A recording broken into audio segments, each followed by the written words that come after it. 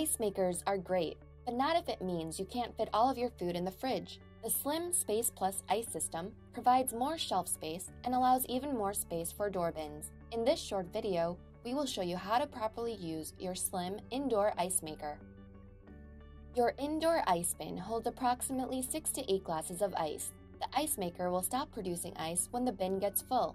For constant production, please empty your indoor ice bin into the extra ice bin provided with your refrigerator. Ideally, about 3 pounds of ice will be produced in a 24-hour period. Open the refrigerator door. Open the ice compartment by gently pulling the handle downward.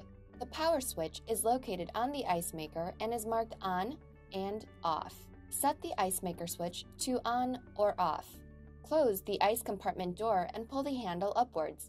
Make sure that the compartment door is tightly closed. It takes approximately 12 to 24 hours for a newly installed refrigerator to begin making ice. It is recommended that you throw away the first few batches of ice.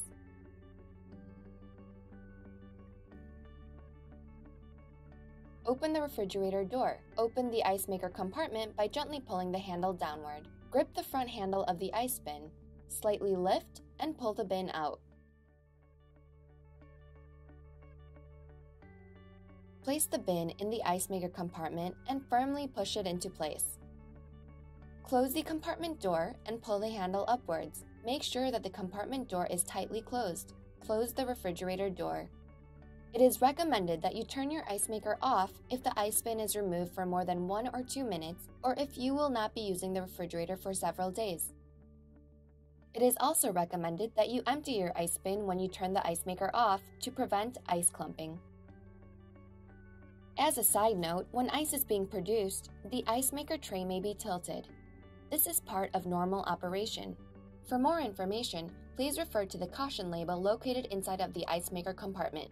Thank you for watching the LG Customer Support Channel. We hope you enjoy your LG experience.